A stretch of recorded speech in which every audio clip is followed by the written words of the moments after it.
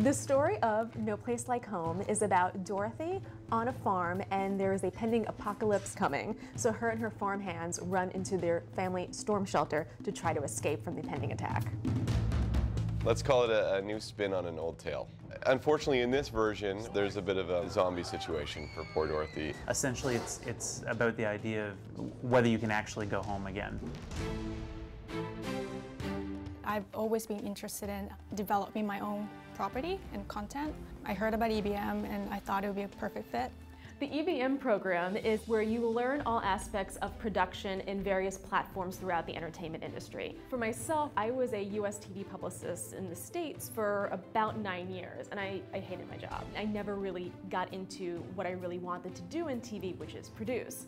Compendium is a series of short genre films that are based on classic literature, but with the student's own fantastical flavor or twist. It's a chance to operate at a higher level. They're dealing with higher-end equipment, they're dealing with fight sequences, things that you don't normally associate with student filmmaking. Compendium to me is one of the main reasons why I actually came to Vancouver Film School. It was a production where you actually got to work with all different departments and learn what it is to actually make a production from start to finish. It's an absolutely mammoth undertaking, but that's what makes it such a unique and valuable experience for the EBM producers. So it starts with the Entertainment Business Management team coming up with a concept, and together they all pitch this idea, and generally it's based on works that are in the public domain. We had 3 different groups that pitched 3 different ideas. The idea that actually won is Wizard of Oz. Being a hardcore horror fan, I wanted to do something dark. And I came across The Wonderful World of Oz by Frank Baum. I looked into the story where the Scarecrow and Tin Man were joining Dorothy to find their heart and brain. I thought that's a great mashup of zombies and The Wizard of Oz. So given that very twisted and dark element to the fantastic World of Oz, it just makes it something more entertaining than the original property. So once they've come up with the concept, it comes down to selecting scripts. Mai actually had an idea for this great story, so she kind of outlined it out, and then we found a writer that our director had worked with before, and we were able to make that kind of happen together. I like having room to play around, and with a prompt like Zombie Oz, there's so many different routes you can go with it. The producers and I felt that we really wanted to go back to the original texts. Some of the earliest illustrations of Dorothy is she's around an 8 or 9-year-old girl. So casting for that was interesting. We saw a lot of very talented little girls, but Alicia Newton, something about her just resonated. She was literally the very first child actor that we saw come in, and we knew right then and there, we're like, we can just stop right now. She's fantastic. As for the farmhands, we've got a collection of VFS's finest alumni. Well, I worked with Nick on The Little Mermaid. When I heard he was doing Zombies of Oz, I heard that was the next compendium, I was like, zombies? It was awesome to see each actor in VFS and the VFS alumni auditioning for the characters, and also each one auditioning as a zombie, which was an awesome time.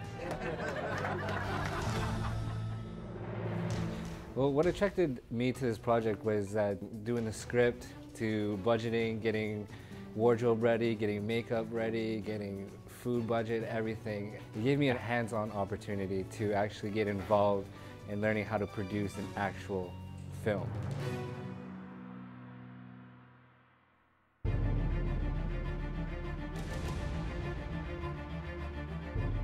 The Compendium project's they're a step above. It's as professional as you can be without being out in the industry. Like, it's amazing, and the product is insane. We have a tremendous amount of support from the staff mentors and from their curriculum to help them navigate all these new challenges. But at the end of the day, it is the responsibility of the EBM producers to be accountable to the entire crew for the outcome. It was a very nerve-wracking experience to work with over 50 creative professionals, but they were very experienced in their own fields, and we collaborated really well. It was a classic filmmaking day where you almost don't even remember the morning. Seems like it was so far ago.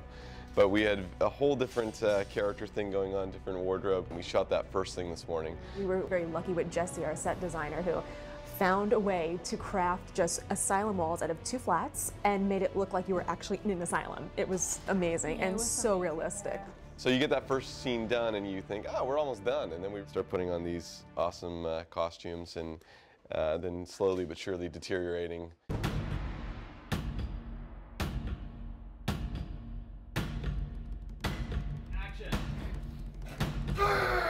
This is my first zombie makeup, so I wasn't expecting it to be this crazy. It took like about 1 hour to get it on, and I look at myself in the mirror like, And they always say, you know, not to work with children or animals, but Alicia, she was amazing.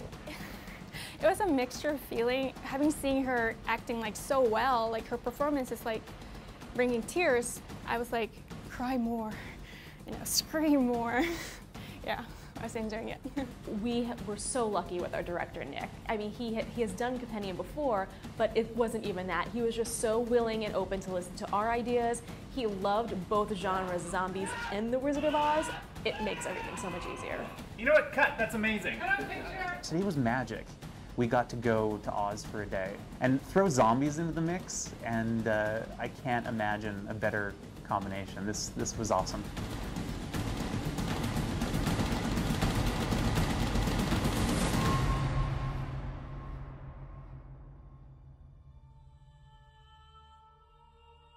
This is my first Compendium, so I've never worked on one before, so I didn't know really how it went or what the EBM students were like. But everything about this experience was there was nothing bad about it. No, it doesn't feel like a student production. No. By the time they reach Compendium, they are so prepared, knowing, you know, exactly what needs to be done to create a top-notch film production on a shoestring budget. I think what excites me the most about Compendium are the possibilities of where they can go next. And now that we're actually in the end of the post-production phase, just about, we're going to start working now more on our marketing and trying to get the film into festivals. It has the potential to develop into a bigger property. It can transfer into comics, go transmedia. We can develop a merchandising based on our IP. But yeah, EBM students, that program is churning out people who know what they're doing and be probably some of the better producers out there. Yeah, if they're leaving here knowing what they're doing like they did here, then they got it on lockdown. Like, I always knew I wanted to produce.